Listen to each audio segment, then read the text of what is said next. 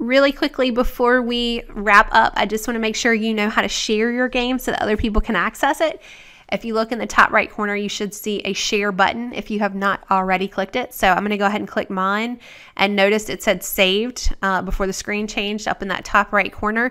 And I get a message that says congratulations on sharing your project. Other people can now try it out, give comments, and remix. So here is my game. And again, I can see inside and get to my code. I can also access it by coming to my drop down arrow up here and choosing my stuff. And notice I have several things I've started playing with.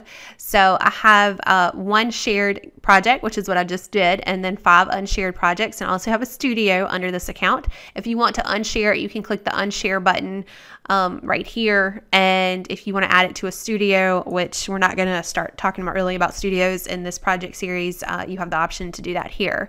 So that's it. That's how you create your game. So many congratulations on creating your quiz game with us here at MissComputerTeacher.com. I look forward to working with you in a future video series or project series.